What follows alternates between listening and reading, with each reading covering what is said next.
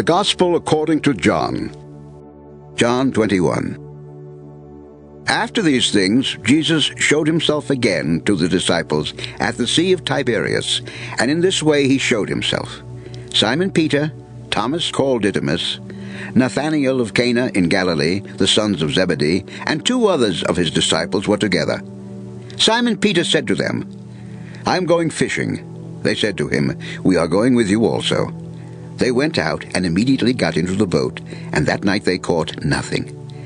But when the morning had now come, Jesus stood on the shore, yet the disciples did not know that it was Jesus.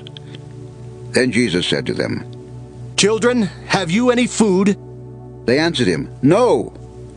And he said to them, "Cast the net on the right side of the boat, and you will find some." So they cast, and now they were not able to draw it in because of the multitude of fish. Therefore that disciple whom Jesus loved said to Peter, "It is the Lord."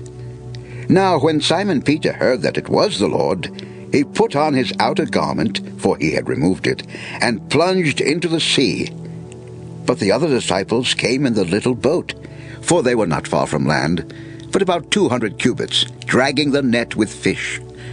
Then as soon as they had come to land, they saw a fire of coals there, and fish laid on it, and bread.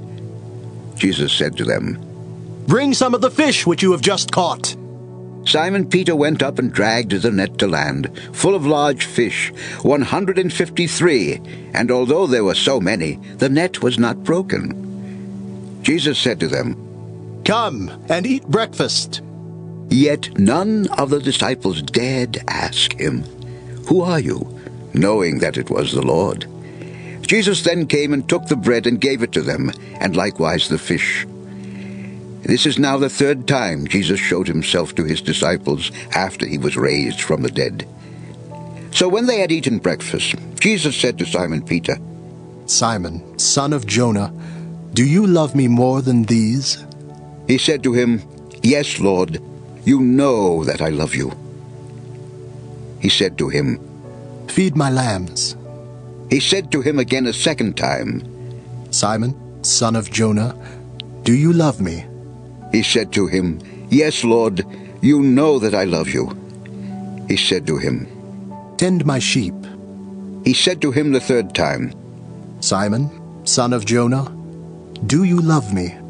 Peter was grieved because he said to him the 3rd time, "Do you love me?" And he said to him, "Lord, you know all things. You know that I love you." Jesus said to him, "Feed my sheep. Most assuredly I say to you, when you were younger, you girded yourself and walked where you wished. But when you are old, you will stretch out your hands, and another will gird you and carry you where you do not wish." This he spoke, signifying by what death he would glorify God. And when he had spoken this, he said to him, "Follow me."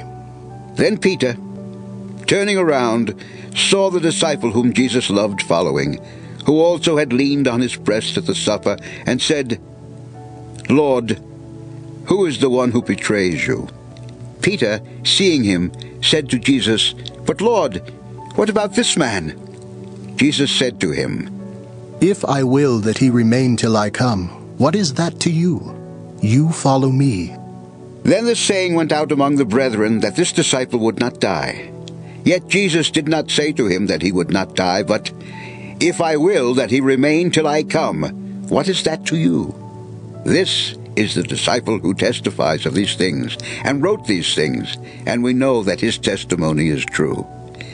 And there are also many other things that Jesus did, which if they were written one by one, I suppose that even the world itself could not contain the books that would be written. Amen.